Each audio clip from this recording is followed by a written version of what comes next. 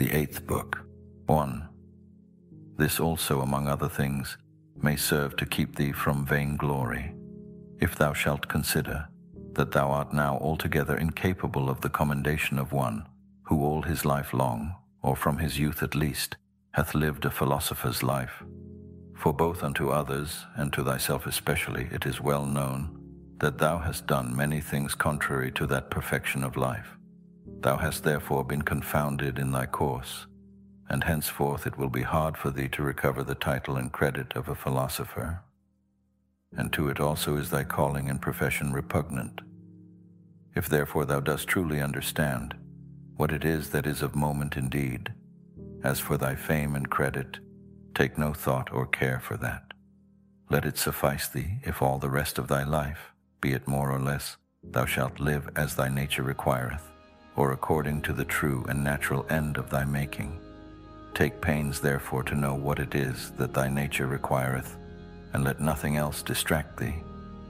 Thou hast already had sufficient experience, that of those many things that hitherto thou hast erred and wandered about, thou couldst not find happiness in any of them. Not in syllogisms and logical subtleties, not in wealth, not in honor and reputation, not in pleasure. In none of all these. Wherein then is it to be found? In the practice of those things, which the nature of man, as he is a man, doth require. How then shall he do those things, if his dogmata, or moral tenets and opinions, from which all motions and actions do proceed, be right and true? Which be those dogmata? Those that concern that which is good or evil, as that there is nothing truly good and beneficial unto man, but that which makes him just, temperate, courageous, liberal, and that there is nothing truly evil and hurtful unto man, but that which causeth the contrary effects. 2.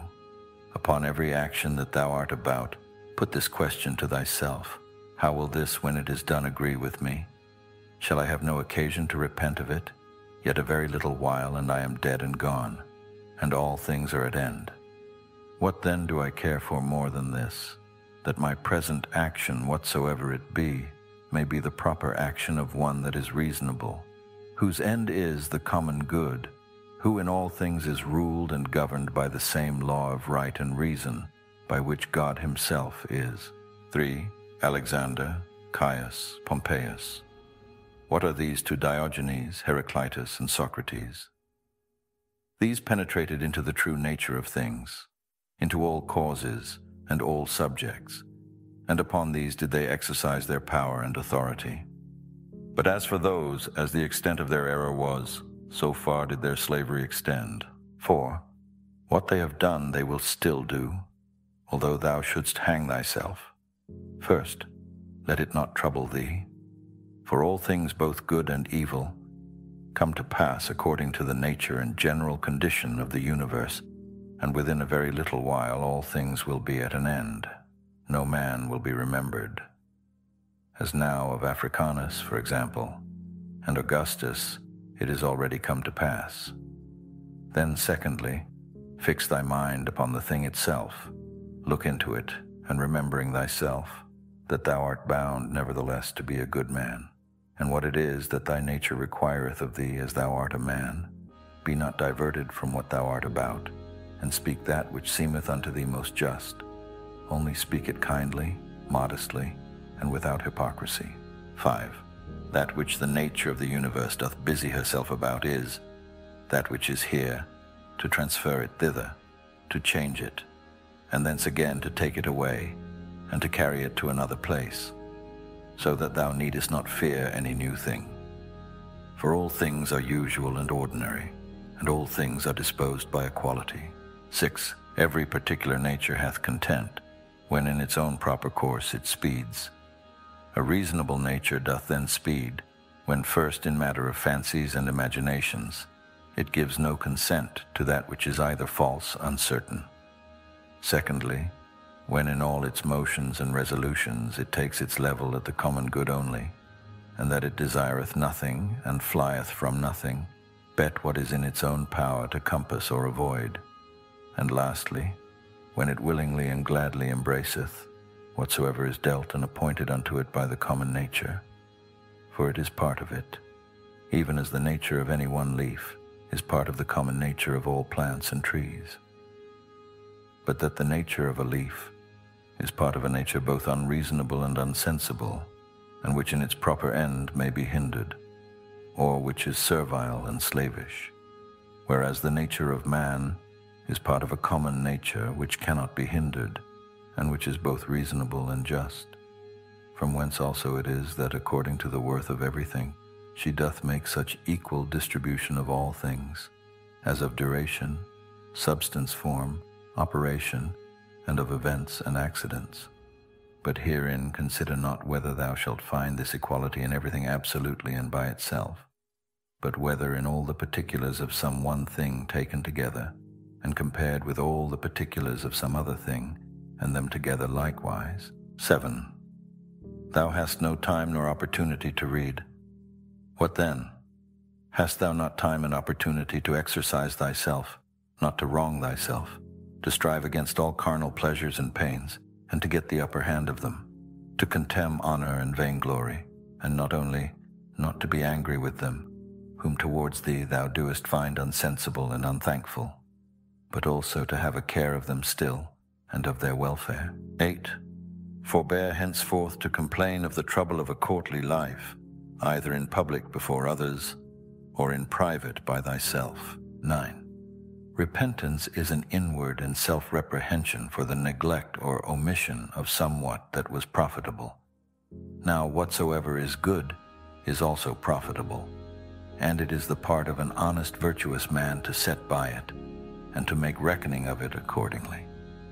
But never did any honest virtuous man repent of the neglect or omission of any carnal pleasure. No carnal pleasure then is either good or profitable. 10. This, what is it in itself, and by itself, according to its proper constitution? What is the substance of it? What is the matter or proper use? What is the form or efficient cause? What is it for in this world, and how long will it abide? Thus must thou examine all things that present themselves unto thee. 11.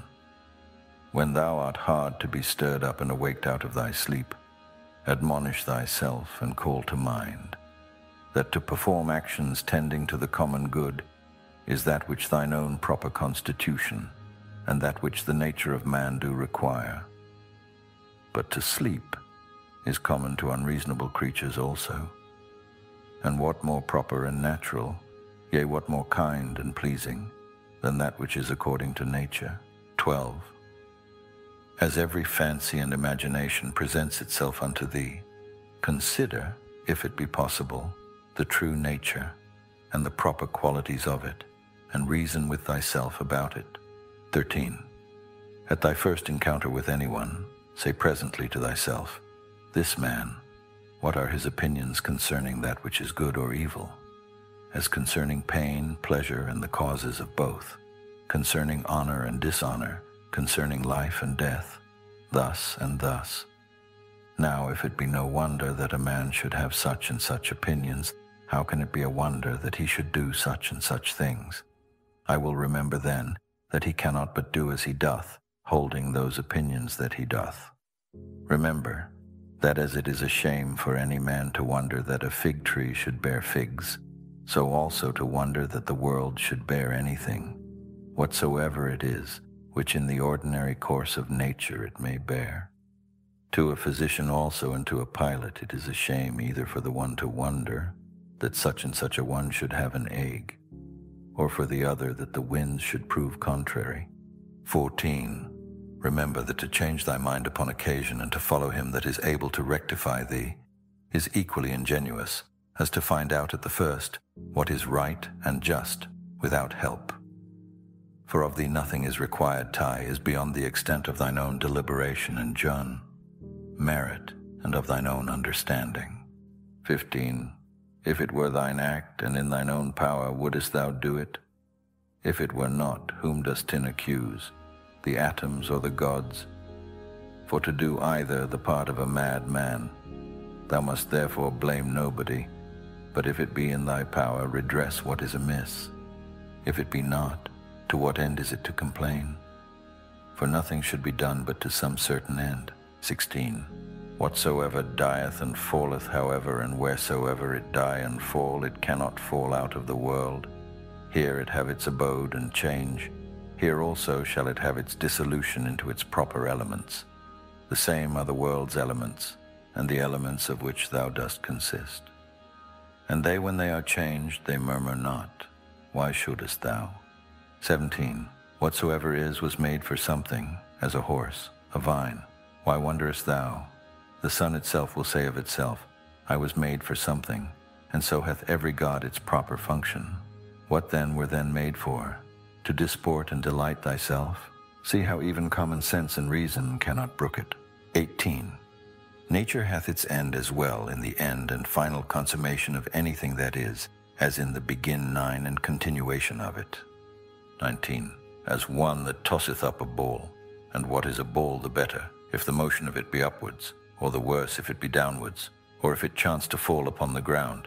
So for the bubble, if it continue, what it the better, and if it dissolve, what is it the worse, and so is it of a candle too. And so must thou reason with thyself, both in matter of fame and in matter of death. For as for the body itself, the subject of death, wouldest thou know the vileness of it? Turn it about that thou mayest behold it the worst sides upwards as well, as in its more ordinary pleasant shape. How doth it look when it is old and withered, when sick and pained, when in the act of lust and fornication? And as for fame, this life is short. Both he that praiseth and he that is praised, he that remembers and he that is remembered, will soon be dust and ashes. Besides, it is but in one corner of this part of the world that thou art praised, and yet in this corner thou hast not the joint praises of all men, no, nor scarce of any one constantly, and yet the whole earth itself, what is it but as one point in regard of the whole world?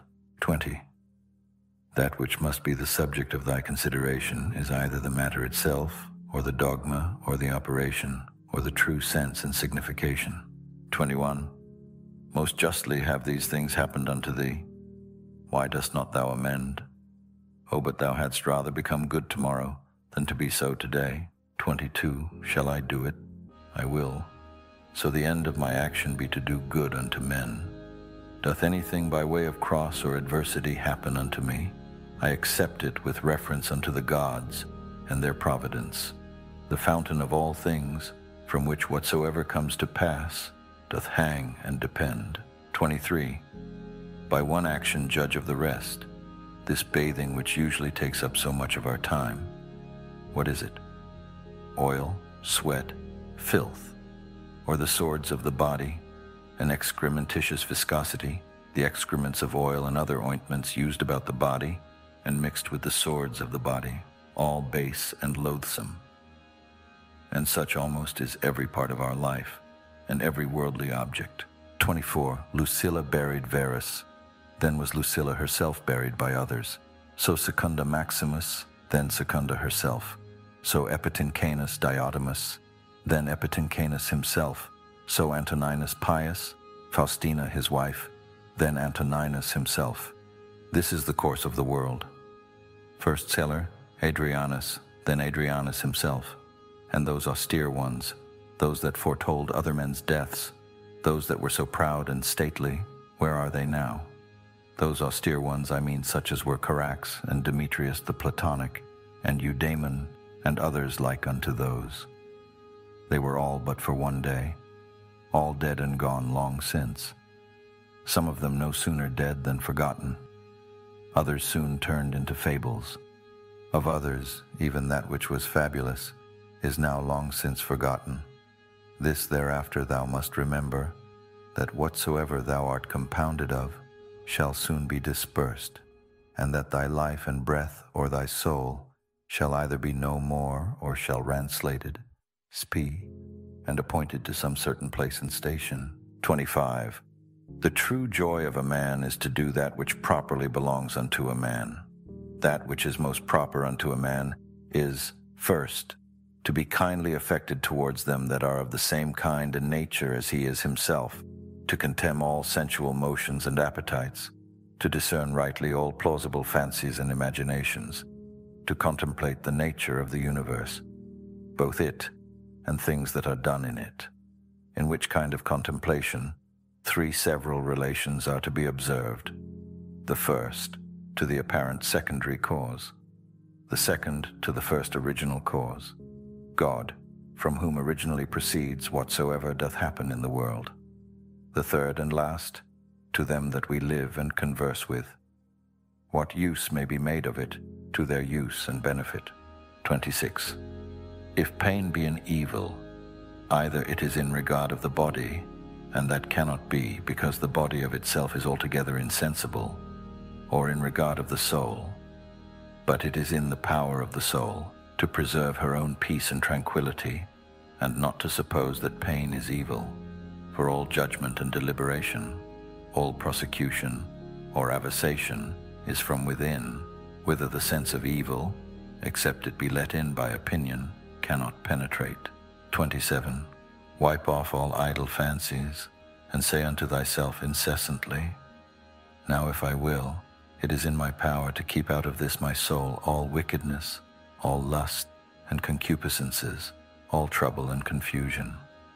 But on the contrary, to behold and consider all things according to their true nature, and to carry myself towards everything according to its true worth. Remember then this thy power that nature hath given thee. 28. Whether thou speak in the Senate, or whether thou speak to any particular, let thy speech in always grave and modest. But thou must not openly and vulgarly observe that sound and exact form of speaking, concerning that which is truly good and truly civil, the vanity of the world and of worldly men, which otherwise truth and reason doth prescribe. 29. Augustus his court, his wife, his daughter, his nephews, his sons-in-law, his sister, Agrippa, his kinsmen, his domestics, his friends, Arius, Ammodus, Cenas, his slayers of beasts for sacrifice and divination, there thou hast the death of a whole court together. Proceed now unto the rest that have been since that of Augustus. Hath death dwelt with them otherwise, though so many and so stately whilst they lived, than it doth use to deal with any one particular man? Consider now the death of a whole kindred and family, as of that of the Pompeys, as that also that useth to be written upon some monuments, he was the last of his own kindred. O what care did his predecessors take, that they might leave a successor, yet behold at last one or other must of necessity be the last. Here again therefore consider the death of a whole kindred. 30. Contract thy whole life to the measure and proportion of one single action, and if in every particular action thou dost perform what is fitting to the utmost of thy power, let it suffice thee. And who can hinder thee, but that thou mayest perform what is fitting? But there may be some outward let and impediment.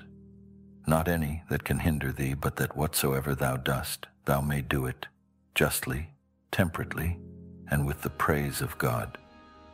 Yea, but there may be somewhat, whereby some operation or other of thine may be hindered, and then with that very thing that doth hinder, thou mayest he well pleased, and so by this gentle and equanimous conversion of thy mind unto that which may be, instead of that which at first thou didst intend, in the room of that former action there succeedeth another, which agrees as well with this contraction of thy life that we now speak of.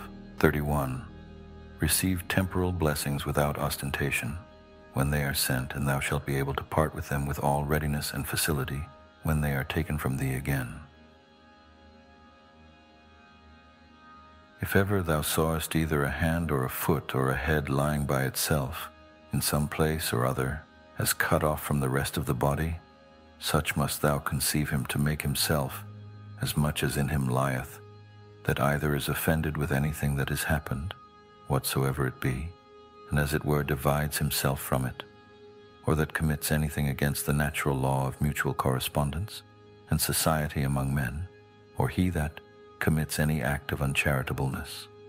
Whosoever thou art such, thou art cast forth, I know not whither out of the general unity, which is according to nature. Thou went born indeed apart, but now thou hast cut thyself off. However, herein is matter of joy and exultation, that thou mayst be united again. God hath not granted it unto any other part, that once separated and cut off, it might be reunited and come together again. But behold, that goodness how great and immense it is, which hath so much esteemed man, as at first he was so made, that he needed not, except he would himself, have divided himself from the whole. So once divided and cut off, it hath so provided and ordered it, that if he would himself he might return and grow together again, and be admitted into its former rank and place of apart, as he was before. 33.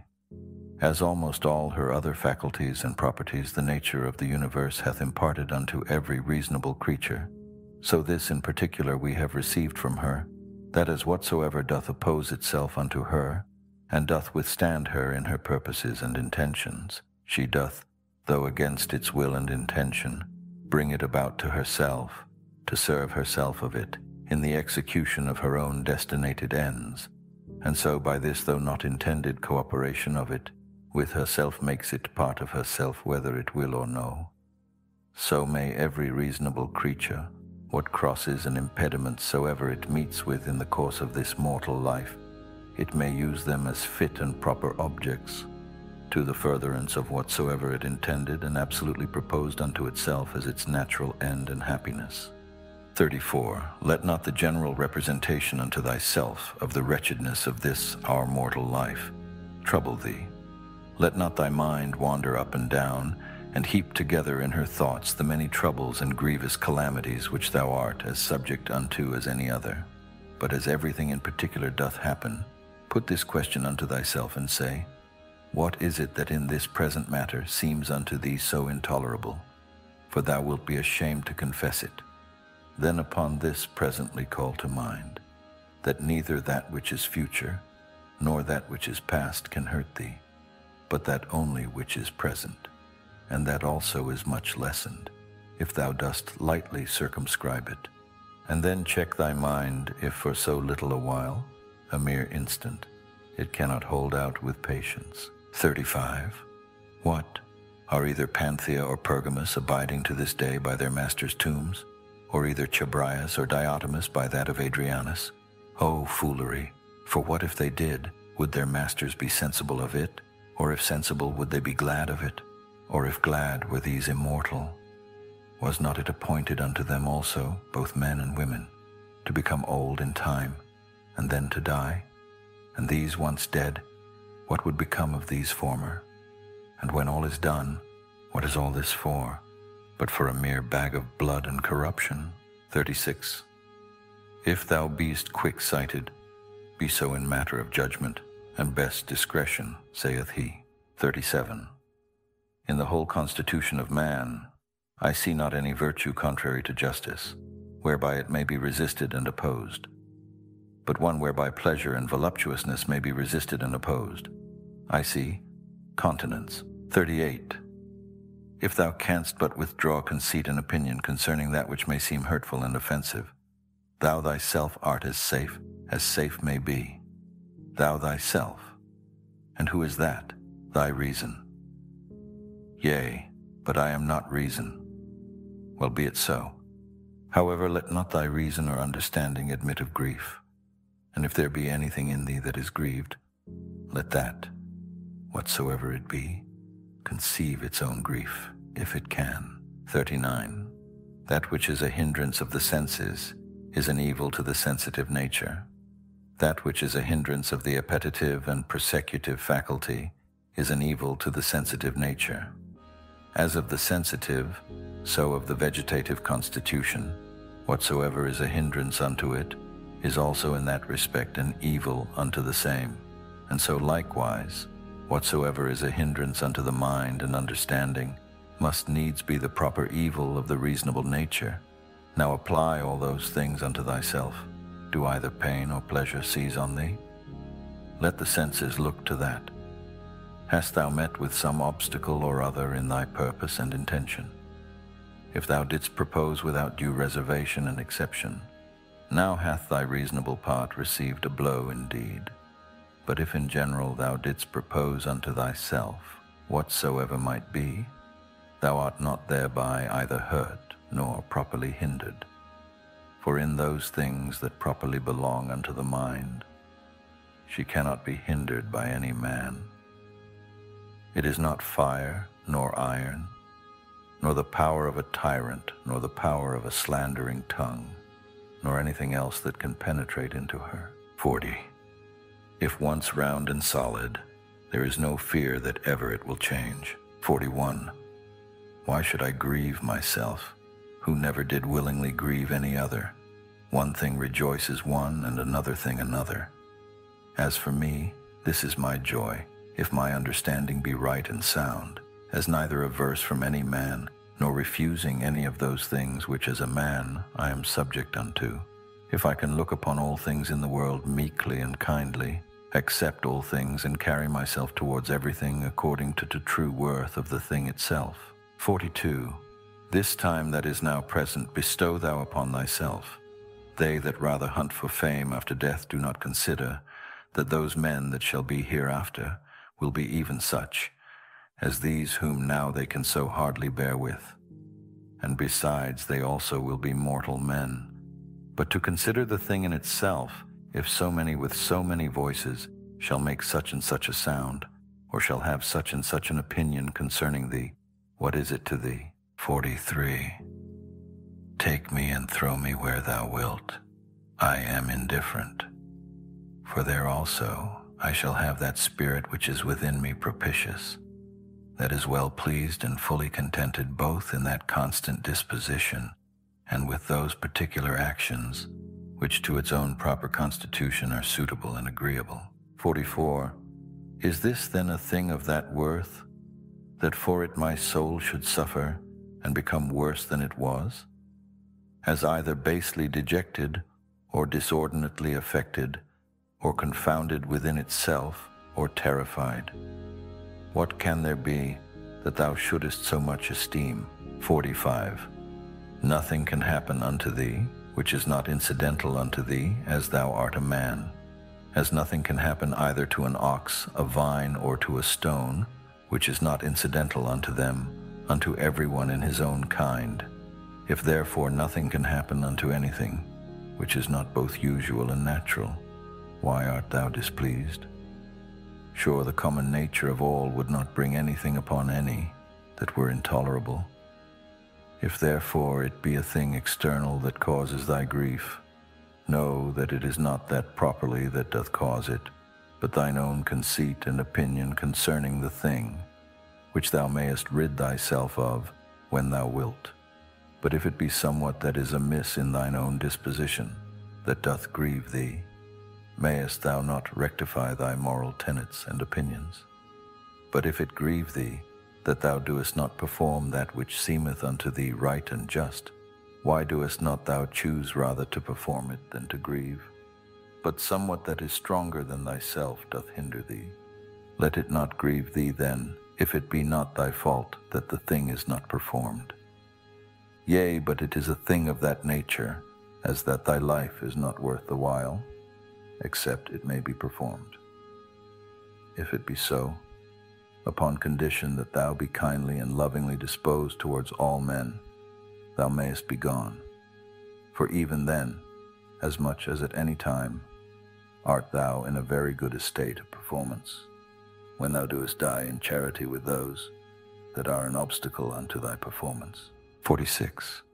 Remember that thy mind is of that nature as that it becometh altogether unconquerable. When once recollected in herself, she seeks no other content than this, that she cannot be forced, yea, though it so fall out, that it be even against reason itself, that it cloth bandy. How much less when by the help of reason she is able to judge of things with discretion, and therefore let thy chief fort and place of defense be a mind free from passions, a stronger place, whereunto to make his refuge, and so to become impregnable, and better fortified than this hath no man. He that seeth not this is unlearned. He that seeth it and betaketh not himself to this place of refuge is unhappy. 47. Keep thyself to the first bare and naked apprehensions of things, as they present themselves unto thee, and add not unto them. It is reported unto thee that such a one speaketh ill of thee. Well, that he speaketh ill of thee, so much is reported.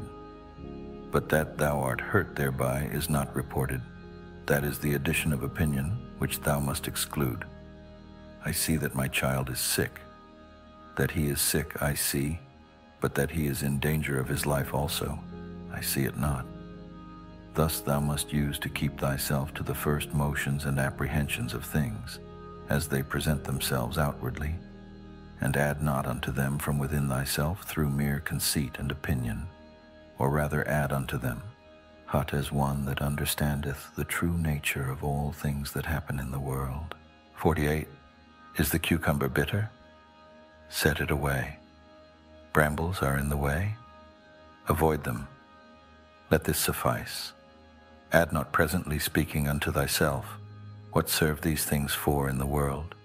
For this, one that is acquainted with the mysteries of nature will laugh at thee for it.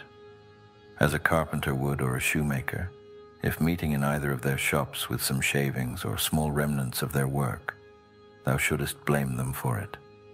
And yet those men, it is not for want of a place where to throw them that they keep them in their shops for a while. But the nature of the universe hath no such out place. But herein doth consist the wonder of her art and skill, that she, having once circumscribed herself within some certain bounds and limits, whatsoever is within her that seems either corrupted or old or unprofitable, she can change it into herself, and of these very things can make new things, so that she needeth not to seek elsewhere out of herself, either for a new supply of matter and substance, or for a place where to throw out whatsoever is irrecoverably putrid and corrupt. Thus she, as for place, so for matter and art, is herself sufficient unto herself. 49.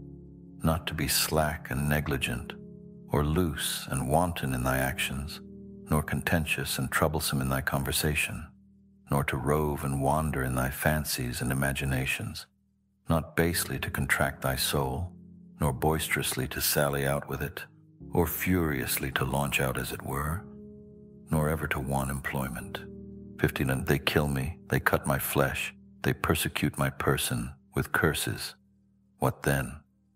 May not thy mind for all this continue pure, prudent, temperate, just, as a fountain of sweet and clear water, though she be cursed by some stander by, yet do her springs nevertheless still run as sweet and clear as before? Yea, though either dirt or dung be thrown in, yet is it no sooner thrown than dispersed, and she cleared. She cannot be dyed or infected by it. What then must I do, that I may have within myself an overflowing fountain and not a well? Beget thyself by continual pains and endeavors to true liberty with charity, and true simplicity and modesty. 51. He that knoweth not what the world is, knoweth not where he himself is. And he that knoweth not what the world was made for, cannot possibly know either what are the qualities, or what is the nature of the world. Now he that in either of these is to seek, for what he himself was made is ignorant also. What then dost thou think of that man, who proposeth unto himself, as a matter of great moment, the noise and applause of men, who both where they are, and what they are themselves, are altogether ignorant? Dost thou desire to be commended of that man, who thrice in 1 hour perchance doth himself curse himself? Dost thou desire to please him, who pleaseth not himself? Or dost thou think that he pleaseth himself, who doth use to repent himself almost of everything that he doth? 52. Not only now henceforth to have a common breath, or to hold correspondency of breath with that air that compasseth us about, but to have a common mind, or to hold correspondency of mind also with that rational substance which compasseth all things. For that also is of itself, and of its own nature, if a man can but draw it in as he should, everywhere diffused, and passeth through all things, no less than the air doth, if a man can but suck it in. 53. Wickedness in general doth not hurt the world. Particular wickedness doth not hurt any other. Only unto him it is hurtful, whosoever he be that offends, unto whom in great favor and mercy it is granted, that whensoever he himself shall but first desire it, he may be presently delivered of it. Unto my free will, my neighbor's free will, whoever he be, as his life or his bode, is altogether indifferent. For though we are all made one for another, yet have our minds and understandings each of them their own proper and limited jurisdiction. For else another man's wickedness might be my evil, which God would not have, that it might not be in another man's power to make me unhappy, which nothing now can do but mine own wickedness. 54. The sun seemeth to be shed abroad, and indeed it is diffused but not effused, for that diffusion of it is a tasis or an extension. For therefore are the beams of it called actines from the word actiniste, to be stretched out and extended. Now what a sunbeam is, thou mayest know if thou observe the light of the sun, when through some narrow hole it pierceth into some room that is dark, for it is always in a direct line, and as by any solid body that it meets with in the way that is not penetrable by air, it is divided and abrupted, and yet neither slides off or falls down, but stayeth there nevertheless. Such must the diffusion in the mind be, not an effusion, but an extension. What obstacles and impediments soever she meeteth within her way, she must not violently, and by way of an impetuous onset light upon them, neither must she fall down, but she must stand and give light unto that which doth admit of it. For as for that which doth not, it is its own fault and loss, if it bereave itself of her light. 55.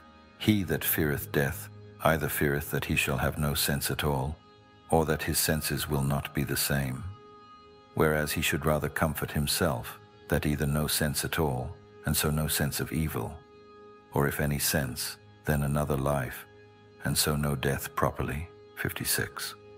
All men are made one for another. Either then teach them better, or bear with them. 57.